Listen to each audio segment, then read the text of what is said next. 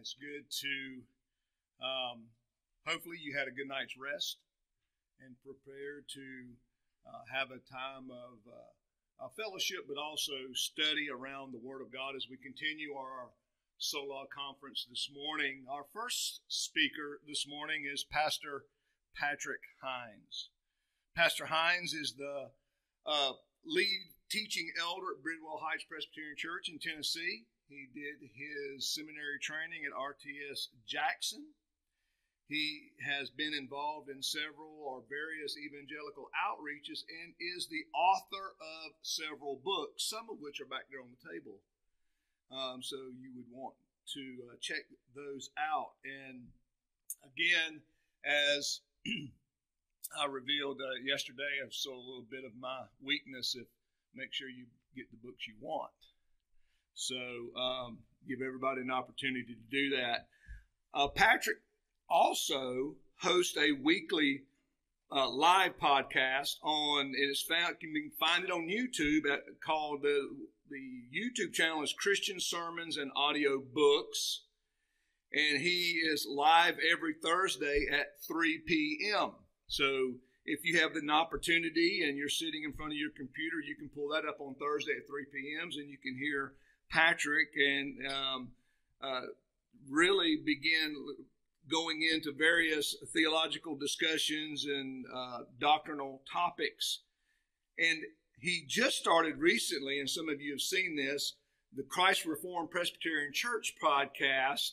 And it's typically a weekly podcast that they are currently working on going through the Westminster Confession of Faith. I've not had the opportunity or the privilege to get on that yet, but the gentlemen that are doing it, Patrick and Henry and Jim, so far it's been really, really good. I'd encourage you to go and listen to those as well. They touch on a lot of the controversies and just general interest in those chapters.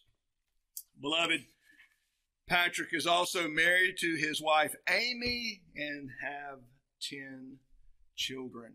We are very delighted to have Patrick come and open up the doctrine of Sola Fide. Brother, come on up.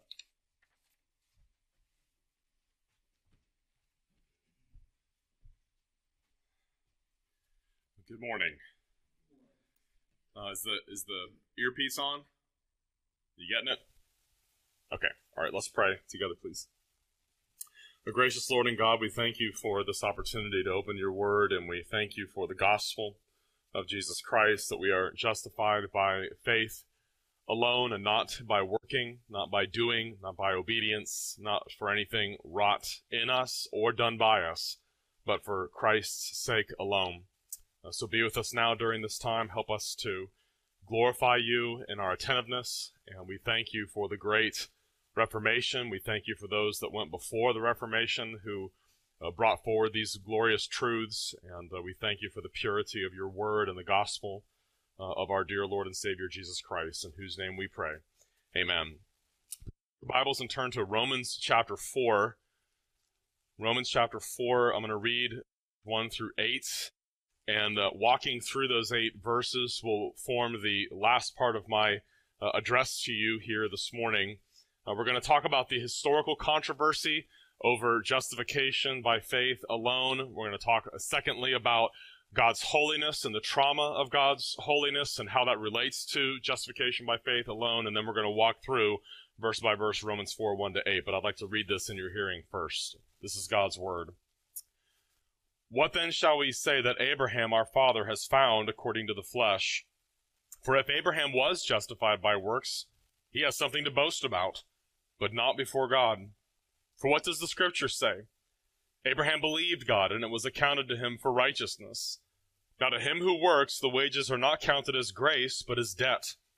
But to him who does not work, but believes on him who justifies the ungodly, his faith is accounted for righteousness, just as David also describes the blessedness of the man to whom God imputes righteousness apart from works. Blessed are those whose lawless deeds are forgiven and whose sins are covered. Blessed is the man to whom the Lord shall not impute sin. The historical controversy over the gospel and some key passages of Scripture. Presbyterians are confessionally bound to all 5 of the great solas. If you believe the Westminster Standards, you have to believe in all 5 of the solas. And what this means is that every Presbyterian minister, when they take their ordination vows, are required to affirm that justification before God is by grace alone, through faith alone, on account of Christ alone, as revealed by Scripture alone, and all for the glory of God alone. And wouldn't it be great if everyone really did believe that said they believed this confession? Question 33 of the Shorter Catechism asks the question, what is justification? Answer, justification is an act. It's not a process. It's not a work. It is an act of God's free grace, wherein he pardons all our sins and accepts us as righteous in his sight, only for the righteousness of Christ imputed to us and received by faith alone. The Roman Catholic Church responded very strongly, very negatively to the doctrines of the Protestant Reformation, and they called a council in the city of Trent in northern Italy. You've already heard references to it from Brother Jess and Brother Henry. The Council of Trent met on and off for a period of 18 years. We think our meetings are kind of long. 18 years, off and on. There were gaps where there were wars going on and they didn't meet for a couple years at a time, but a total of 18 years they spent examining the doctrines of the Protestant Reformation. And when the gavel came down to close the final session of the Council of Trent in 1564, the Roman Catholic Church declared that the gospel of Jesus Christ, foreshadowed in the Old Testament scriptures, proclaimed by the apostles and prophets, revealed in and by Christ, was actually heretical. Rome pronounced numerous condemnations upon the Protestant and Lutheran and Reformed heretics, as they saw them, which all end with the phrase taken from Galatians 1, let them be anathema. And that phrase refers to the eternal condemnation of God. Those who die under the curse of God's law will go into everlasting hell fire.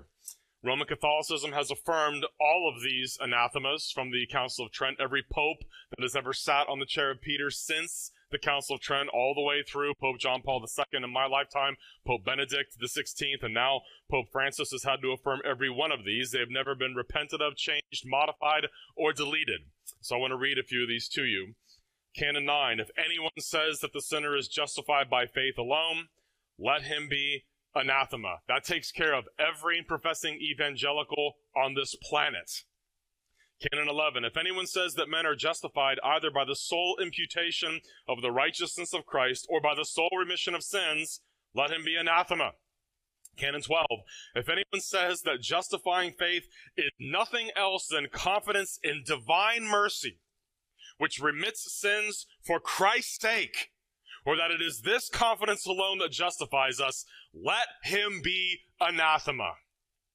Y'all need to feel the force of that. If you're trusting in the finished work of Christ to get you into heaven, Rome says you're damned.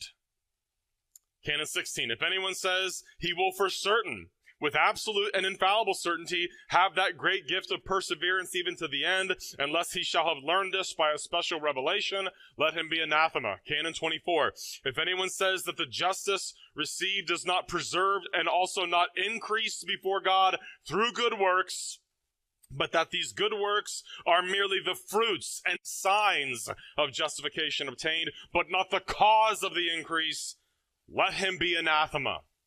So if you believe that your good works are the fruit of your salvation, not the cause of getting into heaven, Rome says you're lost. Just a couple more. Canon 30. If anyone says that after the reception of the grace of justification, the guilt is so remitted and the debt of eternal punishment so blotted out to every repentant sinner that no debt of temporal punishment remains to be discharged either in this world or in purgatory before the gates of heaven can be opened, let him be anathema. So if you don't believe in purgatory, you're lost. Canon 32. If anyone says that the good works of the one justified are in such manner the gifts of God that they are not also the good merits of him justified, or that the one justified by the good works that he performs, by the grace of God and the merit of Jesus Christ, does not truly merit an increase of grace and eternal life, let him be anathema. So unless you believe that you merit eternal life by your good works, you're lost. It was therefore not the Protestant reformers who were condemned by Rome in 1564, but the very gospel itself. The good news that relying upon Christ's work is sufficient to save us, was judged by Rome to be so erroneous that anyone who believed it was assured of their own eternal damnation to hell. The one true gospel has always divided true believers from false professors. Indeed, in what is perhaps the most heated letter of God-breathed scripture in the canon, Galatians, Paul describes his opponents who taught a false gospel. He describes them as false brethren. These are people who said that they did believe in Jesus, as was spelled out by Henry last night. Galatians 2:4, Paul says, and this occurred, this disturbance, this false gospel occurred because of false brethren secretly brought in, who came in by stealth to spy out our liberty that we have in Christ Jesus, that they might bring us into bondage.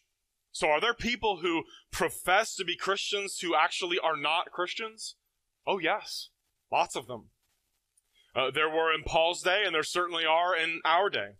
What's the difference between a true brother and a false brother? What gospel they believe.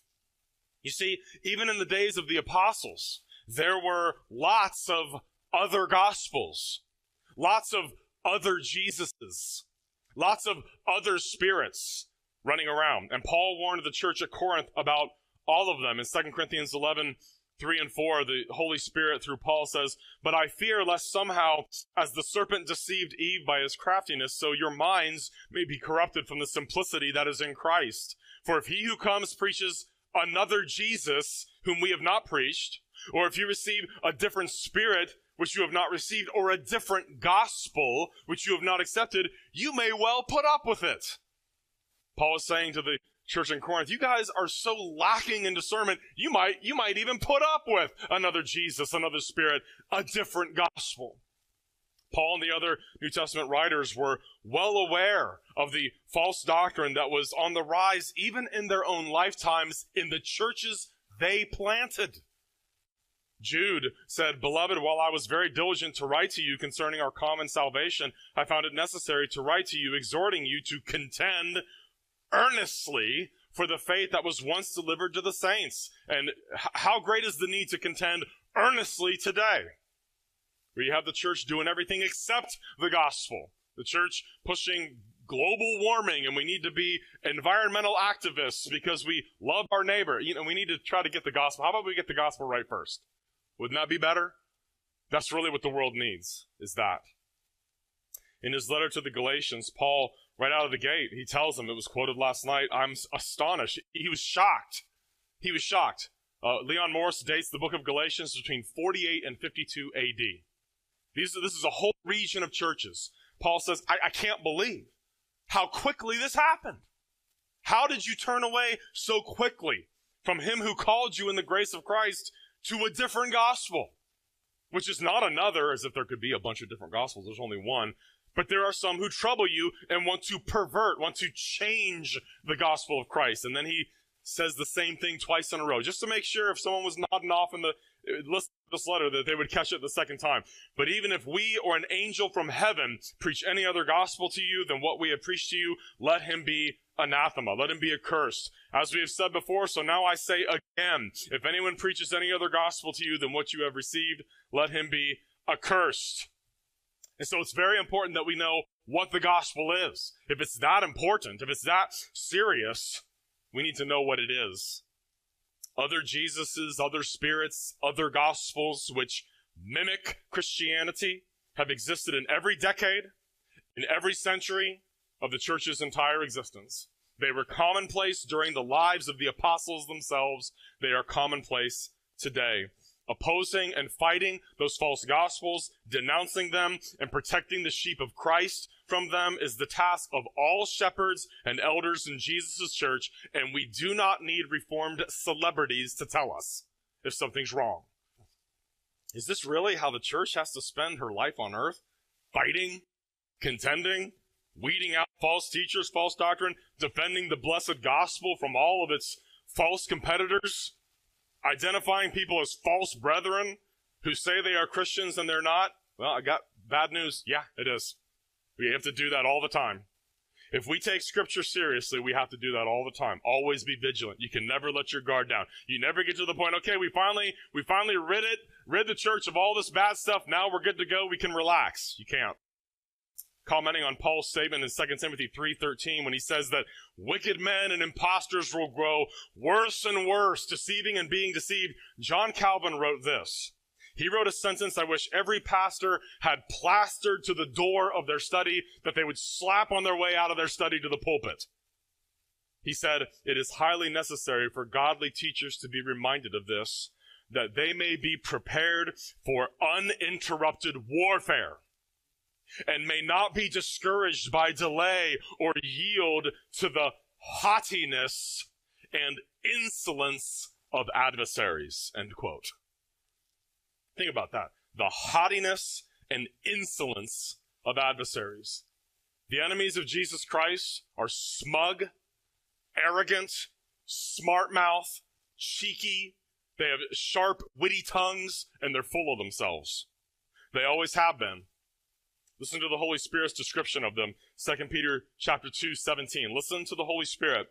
"These are springs without water and mists driven by a storm, for whom the black darkness has been reserved. For speaking out arrogant words of vanity, they entice by fleshly desires, by sensuality, those who have barely escaped from the ones who live in error, promising them freedom while they themselves are slaves of corruption. For by what a man is overcome, by this he is enslaved."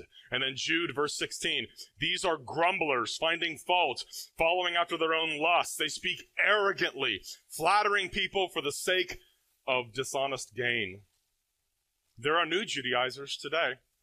There's lots of them today. The New Perspective writers, like N.T. Wright, all of the Federal Visionist writers, Steve Wilkins, Lightheart, Rich Luss, Doug Wilson, Steve Schlissel, and there's another group, John Piper and his friends. The names change, the nuances change, but it's always a rehashing of the same old thing. Listen to N.T. Wright. N.T. Wright, in his book called The Day the Revolution Began, he wrote this, quote, "We have paganized our soteriology, our doctrine of salvation, our understanding of salvation, substituting the idea of God killing Jesus to satisfy his wrath for the genuinely biblical notions we're about to explore in my book. The idea that Jesus Christ died in the place of sinners," N.T. Wright says about that, quote, "is closer to the pagan idea of an angry deity being pacified by human death than they are to anything in either in Israel's scripture or the New Testament. Wright rejects the concept of Christ satisfying divine justice against sin on the cross entirely. He has no substitutionary atonement at all. None in his theology.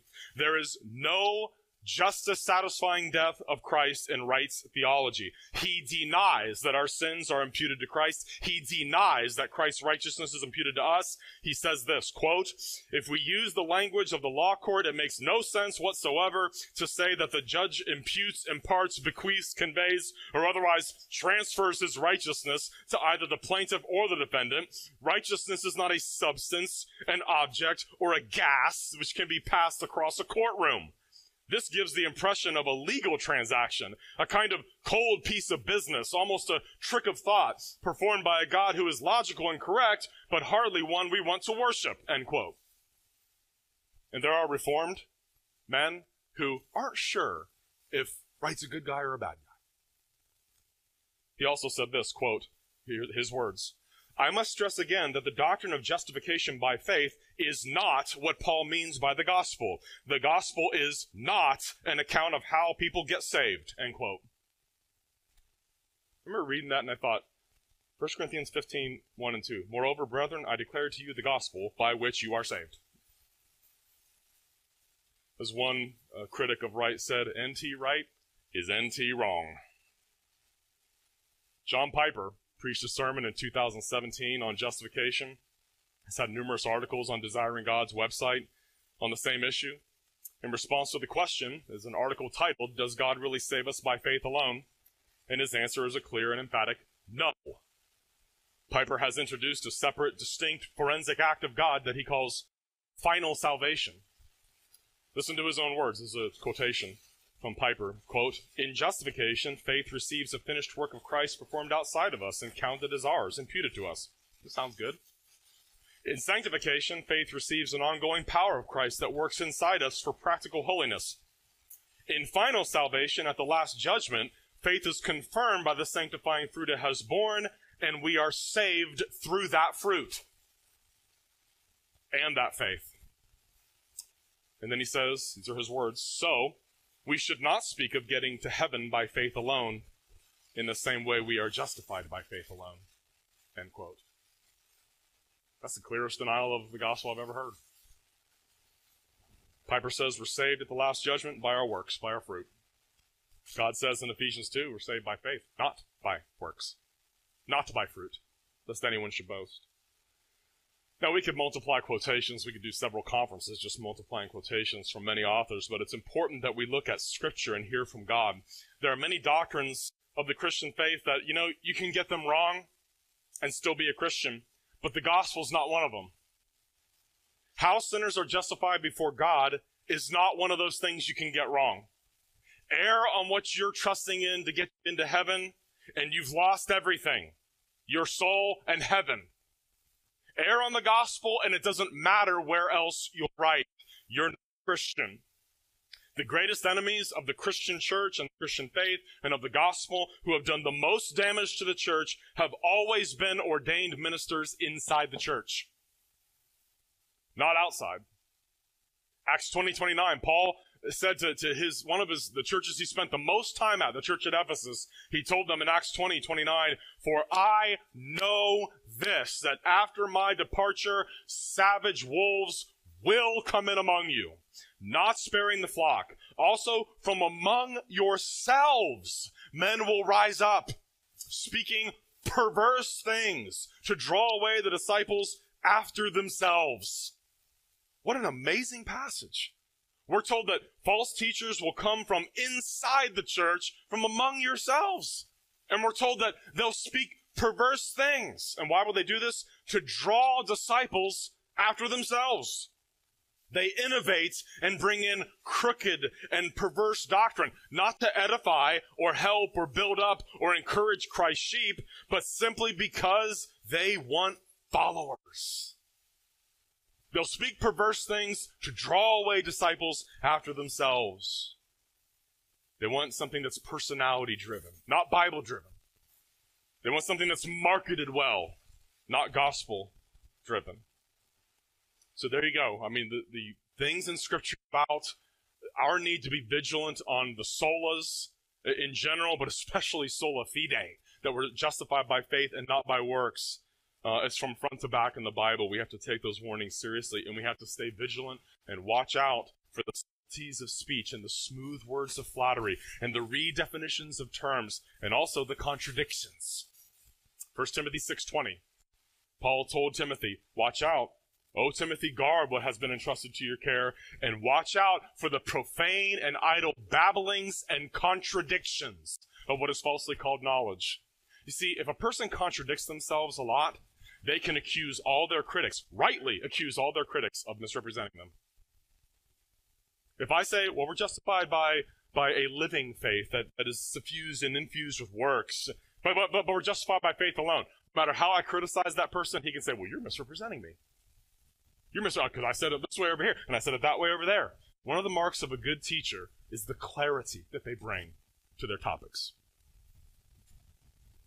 Faith alone and the holiness of God, the trauma of God's holiness. When Adam and Eve first sinned, when they knew God was approaching, they immediately did what? They hid. Why? They were scared. They were afraid of God. In Mark chapter 4, when Jesus and his disciples were on a boat about to be destroyed by a violent storm, they were terrified of the storm. And the disciples wake Jesus up when they say, "Don't you care that we're perishing?" Remember, Jesus stands up, "Quiet, be still." And then the wind dies down, and it's completely calm. And the disciples' reaction is recorded in Mark 4:41. It says, they were terrified. Isn't that amazing? They're more afraid of the one who calmed the storm than the storm that was about to kill them. Why? Because they knew they were in the presence of God. They were terrified. When Jesus first meets Peter, after he'd been fishing for an entire night and caught nothing, Jesus comes up to the shore, put out into the deep water and let your nets out again for a catch. And Peter is so annoyed by this. He says, we've been fishing all night long and we haven't caught anything. But because you say so, I will let down the nets. And so many fish are drawn up that it's about to sink 2 boats. Remember Peter's reaction? I know my reaction would have been like, let's sign the guy up for a fishing contract. What does Peter say? Go away from me. Go away from me. For I am a sinful man. Dear ones, we've got to pray that God will do this to people again. Until God does this to the people in our communities, in our pews, in our churches, we're not going to see a revival. We are totally dependent on God to convict people of their sins in this way. And if he doesn't do that, they're not going to see their need. They're going to hear justification by faith alone and say, well, that's a nice Reformation slogan. Let's get it tattooed on our Bibles or something like that. They're not going to see their personal need for it. When Moses requested to see the glory of God on Mount Sinai, the divine response was, you cannot see my face, for no one can see me and live. When Jacob wrestled all night long with the angel of the Lord and finally realized who it was, he said, I have seen God face to face and my life is preserved. When Samson's parents speak with the angel of the Lord, the pre-incarnate God, Christ, Manoah, Samson's father says, we shall surely die because we've seen God. When Isaiah has this vision of the holy, holy, holy God exalted on his throne in Isaiah 6, he says, woe is me, I am undone. I am a man of unclean lips, and I dwell in the midst of a people of unclean lips, for my eyes have seen the King, the Lord of hosts. What exactly were these people experiencing in these moments? We all feel safe right now, don't we? I mean, as I'm standing here preaching, I don't feel like God's a threat to me. Don't you feel relatively safe right now if you're watching at home or whatever? You think God's a threat to you? Every human being that God ever drew near to in both testaments, every time that happened, they thought they were going to die. God's holiness is dangerous, terrifying, traumatizing to fallen, sinful human beings. When a sinner grasps the fact that the all-knowing and all-holy God can see right through them into their thoughts, their motives, their secrets, they are brought to spiritual desolation. This is what our Lord taught in the first grand sermon he ever preached. Who would ever have thought that God incarnate, in his first grand opportunity to speak to a multitude of people, the very first thing that he said, blessed are the poor in spirit, for theirs is the kingdom of heaven. Blessed are those who mourn, for they shall be comforted. Indeed, the Lord Jesus taught that the Holy Spirit of God was sent into the world to convict the world of sin in John 16:8. When we see ourselves for what we truly are and we see God in all of his holiness, all we can do is proclaim, we have no spiritual goods. We are poor and we mourn over our sin and we hunger and thirst for righteousness and we beg for mercy and forgiveness. When the Holy Spirit convinces people of their sin and misery, then and only then are we ready for the glorious sweetness of his gospel. We are saved by relying upon Christ alone, trusting in Christ alone. He, by his suffering and his death, has indeed, Dr. Wright, satisfied divine justice that is due to us. You know, when I read what St. Paul really said, I got that book from the public library in 2004, N.T. Wright's book.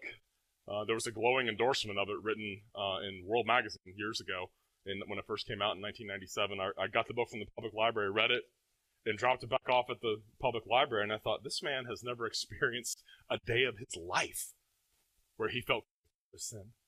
And his whole understanding of Christianity can be what it is had Jesus of Nazareth never lived, died, or rose from the dead. And it was shocking to me to see, well, we're not really sure what to do with him. What do you mean you're not sure what to do? The guy doesn't even believe Jesus died for our sins.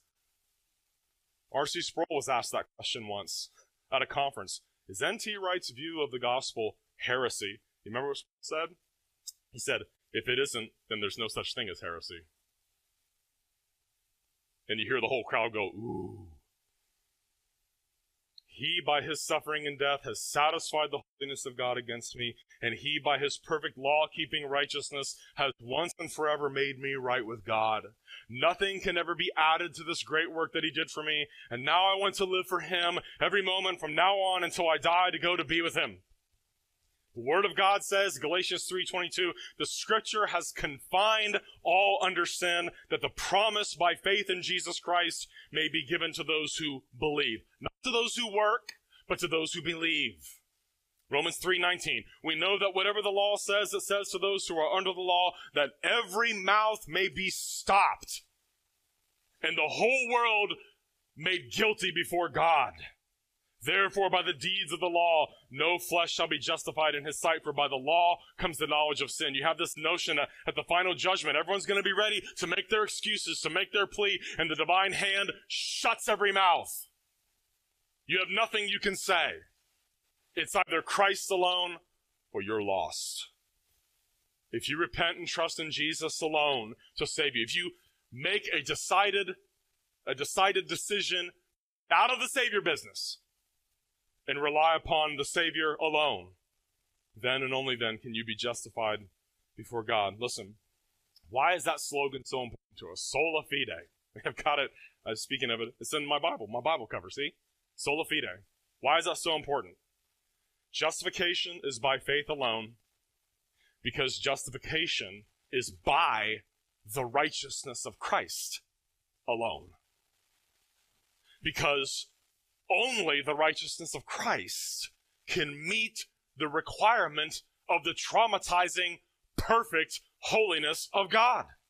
That's why the word alone is so critical. It's not about, rah-rah for the Protestants, sola fide. It's about the only righteousness that can satisfy God's requirement is that righteousness that was achieved and performed by Jesus Christ and by Jesus Christ alone.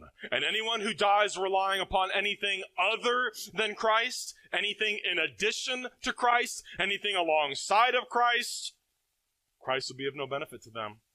And they will die in their sins under God's just condemnation. And that's why all of the false teaching going on today, so it's been emanating for 22 years from the Federal Vision Movement, trying to include works inside of what faith is. Redefining faith as obedience. Faith is works. Okay, but do the syllogism, we're justified by faith alone. Faith is works, we're justified by works. That's a false gospel, isn't it? Isn't that easy? Paul said in Galatians 5, indeed, I, Paul, say to you, if you become circumcised, if you guys believe this false gospel, if you get circumcised, if you do anything thinking that helps make you right with God, Christ will profit you nothing.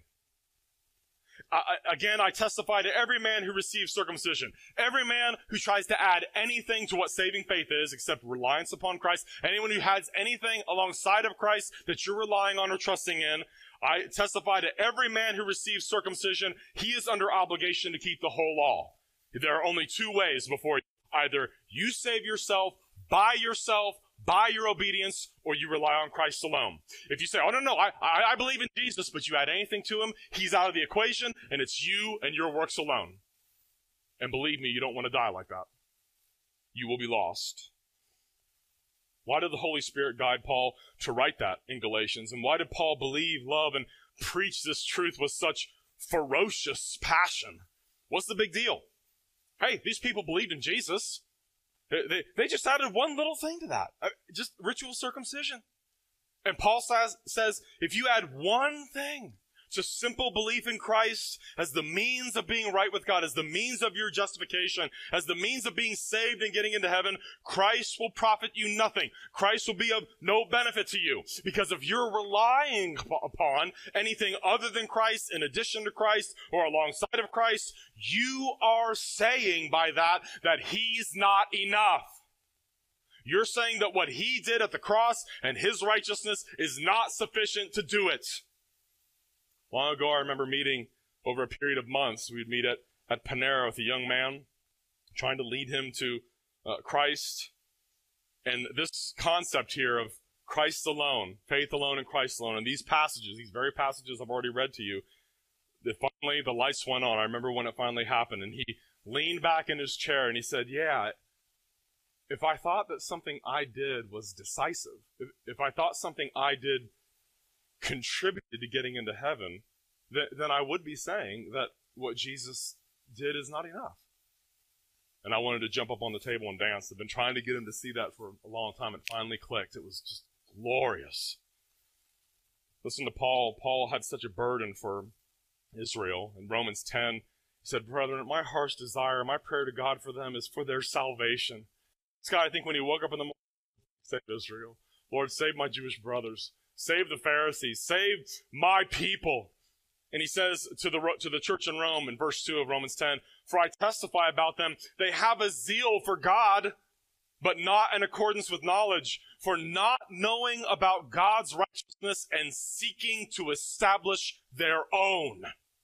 They did not subject themselves to the righteousness of God. Folks, that's what all heretical gospels do this. Ignorant that it's only God's righteousness that can justify us, and always seeking to establish their own. Paul prayed for them, Lord, save them. Isn't that amazing? He's saying, they're not saved. They're not saved. If you're not trusting only in Christ's righteousness, you're not saved. They're being lost on their way to hell. It burdened him greatly, and he begged God to save them. I ask you all, in our day of ironic, peaceful coexistence and tolerance and everything else, is that arrogant to think of yourself as saved and to think of others as hellbound? Is that arrogant? No, it's humble. Why were they lost? Why are so many lost? They're ignorant of God's righteousness. They don't understand who God is. They don't understand what his law really requires. And because of that, they're seeking to establish their own righteousness. They're just like the Jews that Paul prayed for there. They don't understand that only Christ's righteousness can justify and save them from God's wrath. And because they're ignorant of that, they're trying to establish their own righteousness.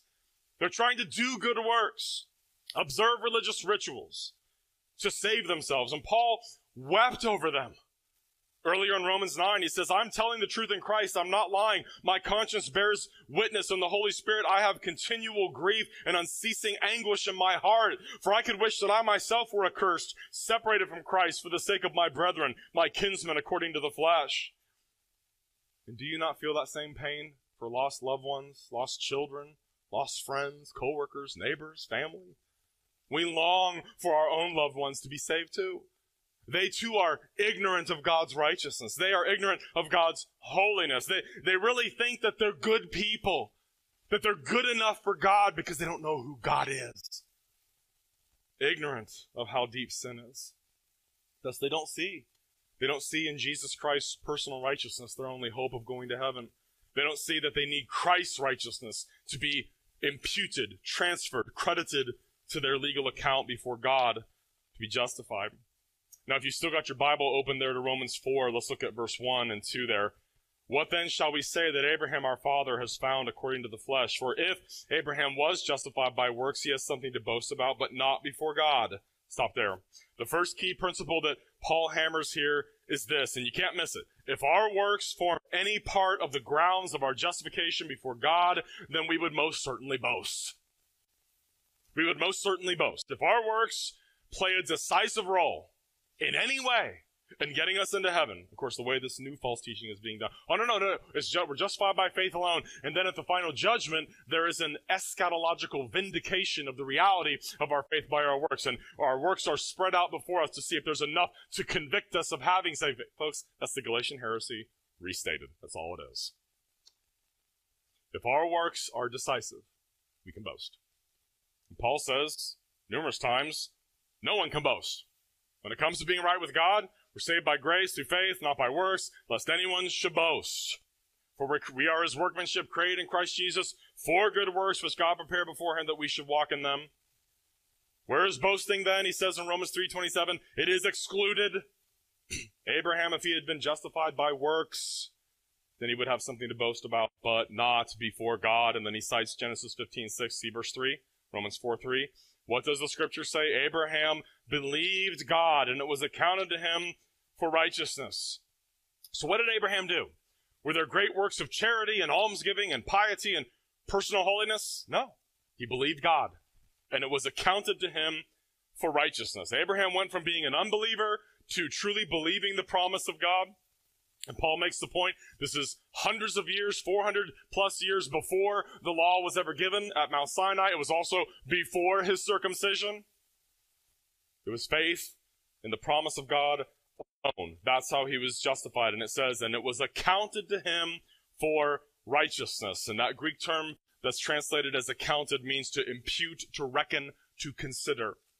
When the repentant sinner believes, God legally accounts that person as righteous in his sight. It is exactly like a judge who has heard all the evidence in a case, and then he asks the defendant to rise to hear their verdict, and the judge says, you are justified and not guilty. That verdict, does it change the defendant subjectively, inwardly? No. It's only a pronouncement made about his status.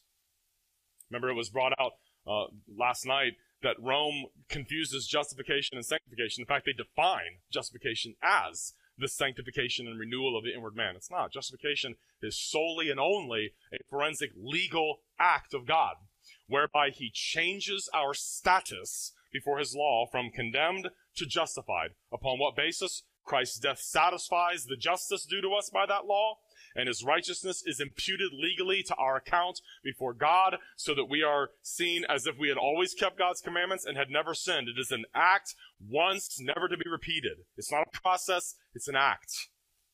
Now look at verse 4 and 5. Now to him who works, the wages are not counted as grace, but as debt. But to him who does not work, but believes on him who justifies the wicked, his faith is accounted for righteousness. Verse 4 states clearly that the wages we receive for doing work are not counted as grace, but as debt. When you go to your job and do a week's work and your boss gives you your paycheck, that's not grace. You've earned that money. But when it comes to getting into heaven, it's the person who does not work for it, but believes instead.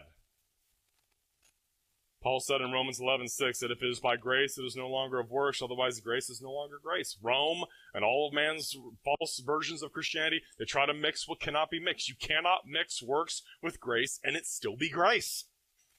If it's grace, it's not works, otherwise grace isn't grace. Works are the fruit, the evidence of our salvation. They form no part of the basis of it. Now listen, who does God justify? Who does God justify according to the Bible? Who does God justify according to Roman Catholicism? Listen carefully. Who does God justify? Rome says God only justifies those who work hard for it. Paul says God only justifies those who do not work for it. Rome says eternal life is earned by lifelong cooperation with infused grace and good works. Paul says eternal life is a gift. The wages of sin is death, but the gift of God is eternal life. Rome says God will only justify those who are inherently righteous. Paul says God only justifies those who are inherently unrighteous, wicked, ungodly. Rome's position is so much the opposite, the diametric opposite of what the apostle wrote here. Now look at verses 6 through 8. Just as David also describes the blessedness of the man to whom God imputes righteousness apart from works. And then he cites from Psalm 32, blessed are those whose lawless deeds are forgiven and whose sins are covered. Blessed is the man to whom the Lord shall not impute sin. Okay, now stop here for a moment. This is very important. From the time of the 16th century forward, the Roman Catholic theologians, apologists, have actually called the biblical and Protestant doctrine of justification, they call it a legal fiction. They argue that our doctrine actually makes God a liar because God is pretending that we're righteous when we're in fact still evil. In Scripture, Paul uses the concept of legal imputation to show how God is able to do this and still be just in doing it. The justification of sinners before God is literally the opposite of a legal fiction. This is because Jesus' sufferings on the cross were real. It was not fictitious. He really was nailed to a cross for our sins. The guilt and the punishment and the cause of the wrath was legally charged to Jesus in reality. His sufferings are real. They're not imaginary. Jesus is a state of humiliation. It was worse than any of us are capable of imagining, undergoing the miseries of this life, the wrath of God, the cursed death of the cross, and being buried and continuing under the power of death for a time. Is anything about that a fiction? No, it really happened. And when Jesus was nailed to the cross, he did not intrinsically become evil. He remained sinlessly perfect throughout, inwardly, morally, but he was legally treated.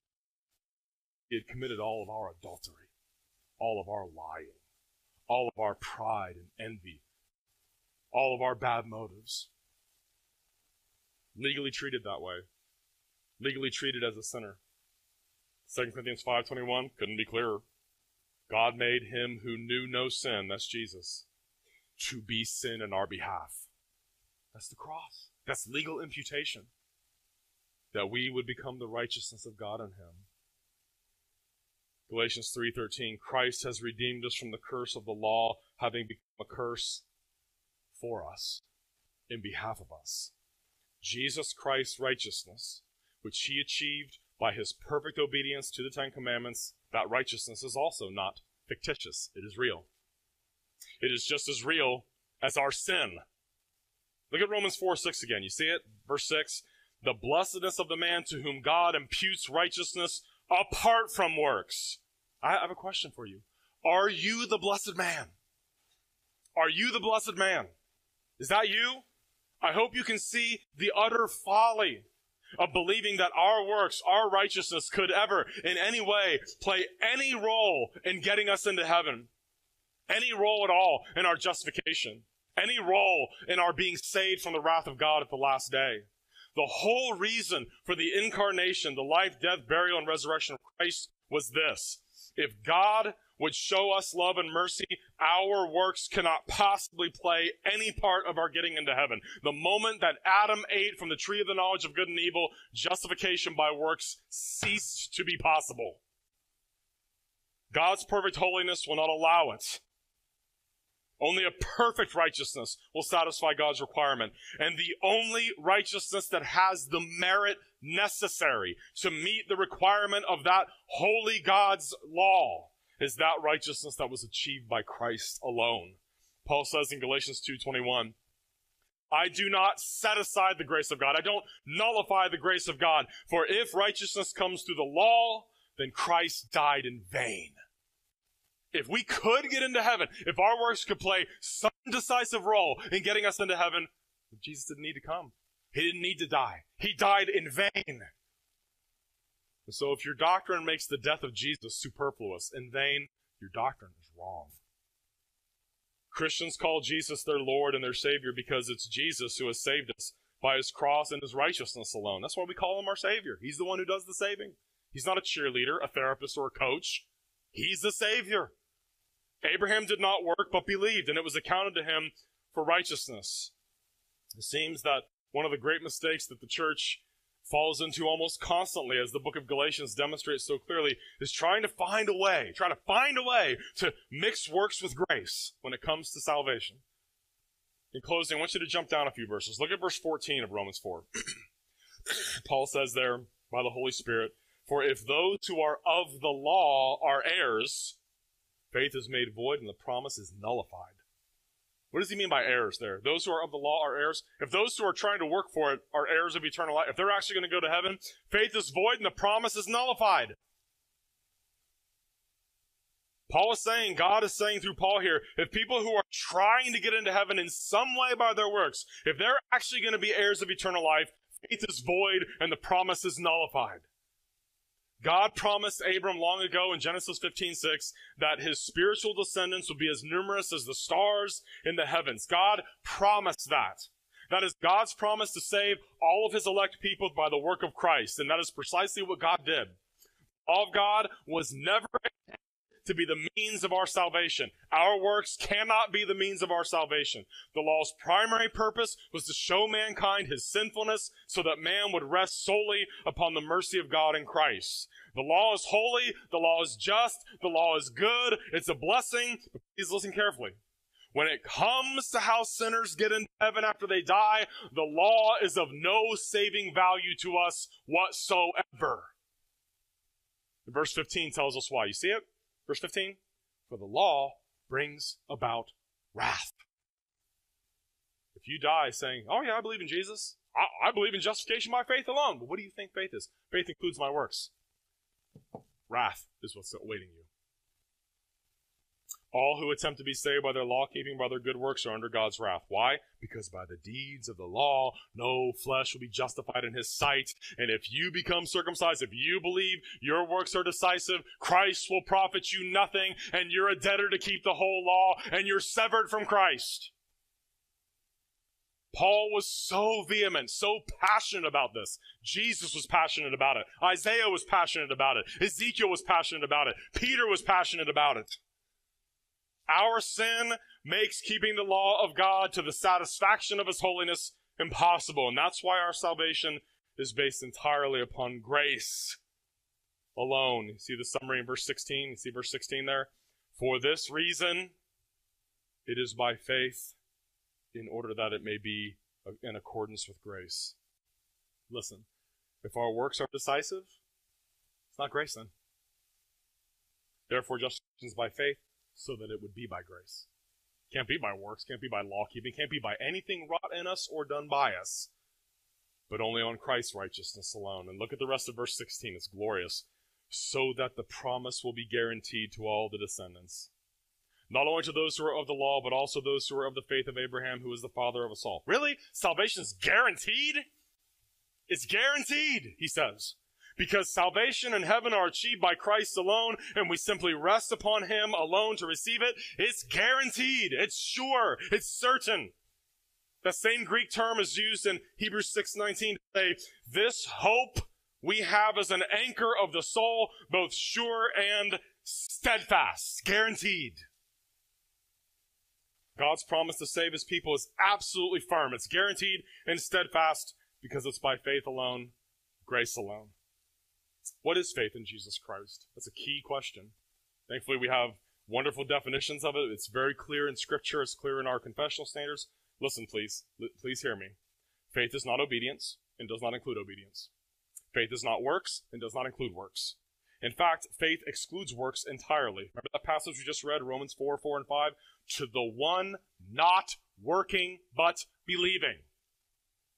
To the one not working but believing. His faith is accounted for righteousness. Federal Vision, false doctrine for 22 years, has been saying faith is works. Faith is obedience. The United Reformed Church addressed the Federal Vision heresies on the gospel back in 2007, and they published a 9-point statement. And point number 8 is just perfect the way they worded it. Listen to this.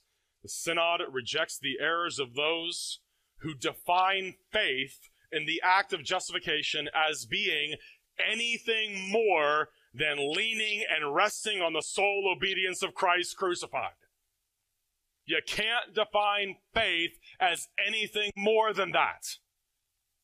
Federal Vision, heresy, and heretics, they define faith as obedience. They say that works are not the fruit of faith. They're what faith is.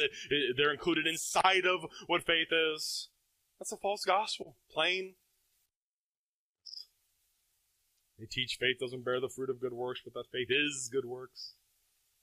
Justified by faith, right? Well, if faith is good works, then we're justified by works, and that's false. To the one not working but believing. By the deeds of the law, no flesh should be justified in his sight. We're saved by grace through faith, not by works, lest anyone should boast. I've had so many people, both in person and through email, electronically, over the years, they hear this teaching, Sola Fide, biblical gospel, of a free salvation apart from works. They almost act like it's a new doctrine. Like, what is this new teaching you're bringing? Like, it's just the old gospel. They say, so you personally are convinced? You really believe you're going to go to heaven when you die? I say, yeah, I am convinced of that. 1 John 13, I know I have eternal life. These things are written so you can know you have eternal life. And so many people say, well, how arrogant are you? How full of yourself you must be to think you're going to heaven. To which it's a joy to respond, I know I'm going to heaven because God justified me by faith alone in Christ alone. I know I'm going to heaven because it does not depend in any way, shape, or form on how good I am, how faithful I am, or any works I have done. And if it did, I wouldn't have any assurance of eternal life. When we say that we're justified by faith alone, that is shorthand for we're justified by the righteousness of Christ alone. When I think about death, and I think about it a lot, I think about death, my confidence for getting past that final judgment is in Jesus Christ's righteousness alone. Well, what about your works? What about your fruit? What about that? That'll be judged for rewards. Has nothing to do with salvation. Has nothing to do with getting me into heaven. Nothing at all. Justification is by faith. Faith is simply relying upon Christ, his personal righteousness. And if we're relying on anything we have done in addition to him, all we're demonstrating is we don't really believe in Jesus. Martin Luther said that the doctrine of justification by faith alone is the doctrinal article by which the Christian church stands or falls. Why did he say that? He said that because justification by faith alone is the doctrinal article by which we stand or fall eternally. In closing, I want you to listen to the words of a hymn that captures this so beautifully. This is written by former slave trader John Newton, a man who really understood grace, a man who would have laughed at the idea that his faith in Christ included his works or any nonsense like that. Listen to these two stanzas. Let us love and sing and wonder. Let us praise the Savior's name. He has hushed the law's loud thunder. He has quenched Mount Sinai's flame. He has washed us with his blood. He has brought us nigh to God. Let us wonder, grace and justice join, and point to mercy's store, when through grace in Christ our trust is, justice smiles and asks no more. He who washed us with his blood has secured our way to God. Justification is by faith alone. Faith is not working. It's not obedience. Faith is relying on Christ alone. We're justified by faith alone because we're justified by the righteousness and work of Christ alone. Let's pray. Our gracious Lord and God, we bless your name for the good news that truly is good news. And we pray you would close the mouths of those who claim to preach good news but are not bearers of good news, but are bearers of bondage. And we pray that the pure and pristine gospel, that we are justified by faith alone in Christ alone on the basis of his cross work alone and his imputed personal righteousness to our legal account alone, that would be preached again in this nation, and that you, Holy Spirit, would cut through the fallowed ground of the hearts of men and show them their need for redemption, their need to be justified by Christ's righteousness, their need to pronounce a curse upon themselves and their works. And we pray that this glorious message would be heard again in this nation, and that you would bring about a great revival, that we would put aside the peripheral issues and the distractions and get back to this basic, glorious, wonderful message, these good tidings of great joy to all men. And we pray that it would be believed, that we would see revival, that we would see repentance, and that we would see your will be done on earth as it is in heaven. We ask in Jesus' name. Amen.